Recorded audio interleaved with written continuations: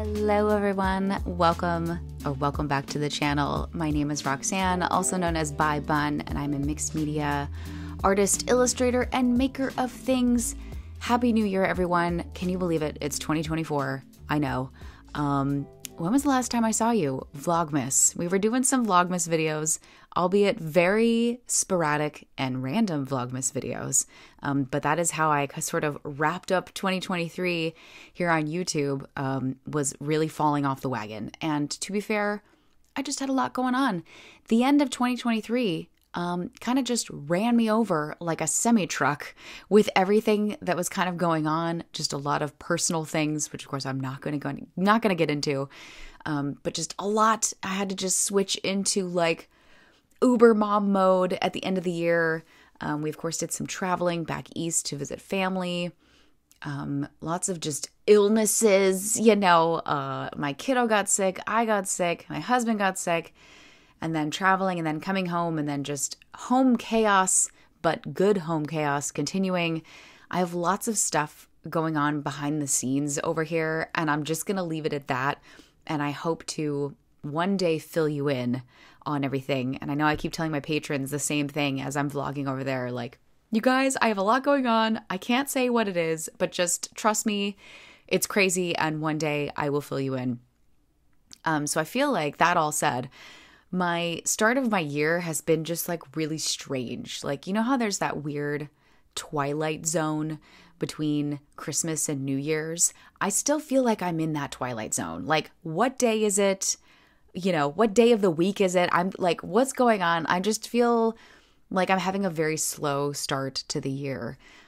Is anyone else feeling that way? I don't know if it's just this year or just because of what I'm kind of juggling a lot. I'm juggling a lot at the moment, and maybe that's why I'm feeling like I'm kind of lagging. Usually at the start of the year, I am like guns blazing, ready to go. I've got my goals. I've got my list of things that I want to do. I've already usually put out like my 2024 lineup video. I'm sure that's something you guys are anxiously waiting for, or you just don't care. Let's be honest. No one really cares. In my mind, it's a video that I know I need to get out.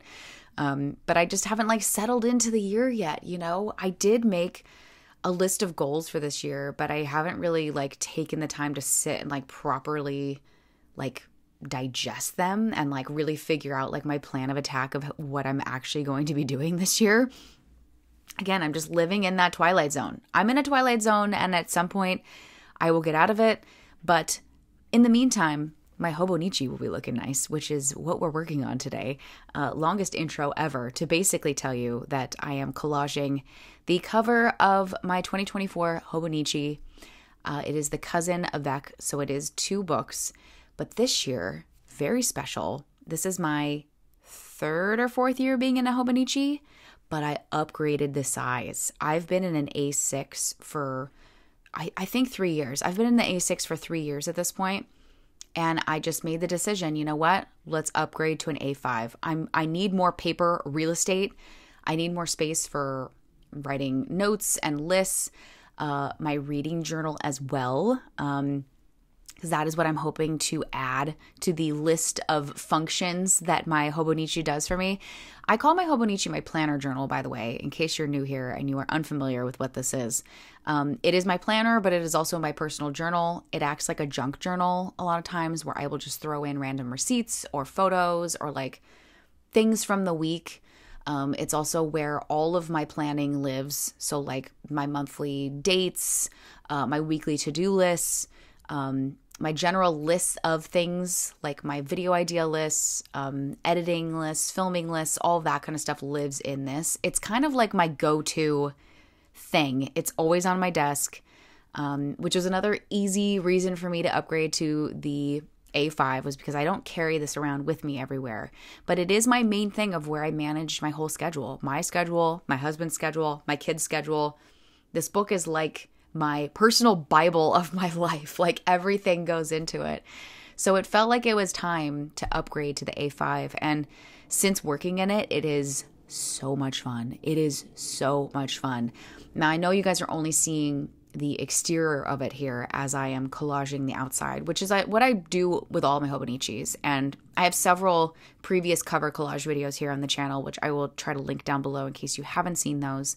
But I always like collaging them because I feel like it helps kind of set the vibe, set the tone for the planner. And it's something you get to see when, you know, you open up your cover and you've got your fun little festive collage on the front. It's especially fun with the avec because, you know, you get to do this again halfway through the year of kind of like a little freshen up with your planner, which I absolutely love.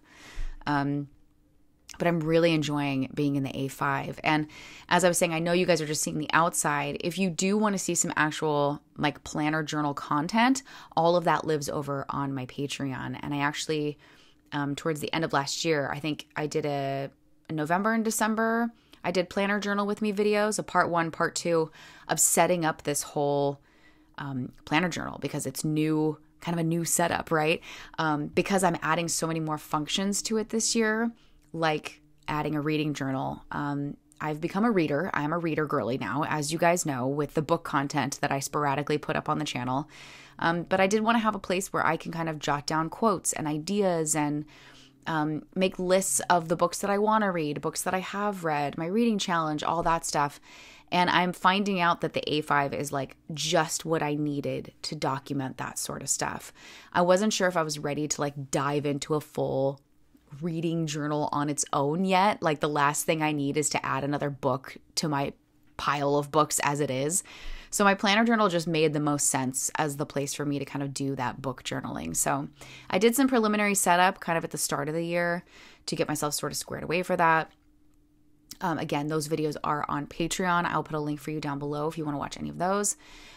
And what else did I set up in this journal? Oh, I was doing a lot of junk journal January prep in this. I took a page to write out all the prompts, sort of draft up some ideas, because that's something else I've really been working on this month. And I actually started end of the year because I'm actually participating in Junk Journal January this year. I have a video for day 14, which will either be up before or after this video. I'm not entirely sure. You will see at least that video here on YouTube. So that will be fun. I don't usually post my junk journal videos on YouTube, but you will get at least one day of it. The rest of those videos, I've been doing weekly recaps and weekly junk journal with me videos over on Patreon. So there's more over there if you want to watch that. But you know, one of my big goals for this year on YouTube is, of course, continuing to put up at least one video a week for you guys here. I have lots of video ideas in my brain, vlogs, studio vlogs, dollhouse content, just all the things. I'm hoping to continue to bring you guys content here on the channel as well. So have no fear. We are continuing with weekly videos, even though I had that weird, you know, Twilight Zone blip of no videos. We are back at it. We're back at it. With a super cute Hobonichi cover, all collaged and ready to go. I'm really happy with how this turned out, especially in the cover. It's super cute. Anywho, hope you guys like this video. Thank you so much for watching, and I will see you all in the next one. Bye!